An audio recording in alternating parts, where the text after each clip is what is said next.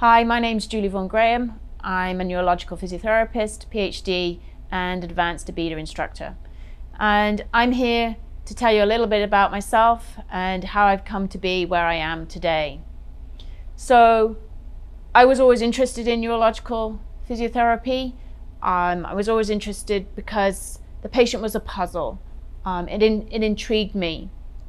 It was challenging, but I was struggling. I was struggling with my patients, and I was at a crossroads, and wasn't sure whether I was actually going to stay in the profession or go and maybe pursue something different.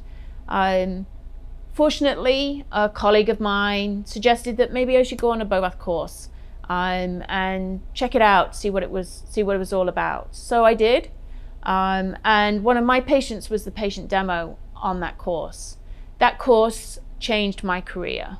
It made my career because that BOAT instructor treated my patient and had my patient doing things that I didn't even think were possible, remotely possible for that patient. And it was that experience and watching that unfold in front of my eyes. I wanted to be able to do that.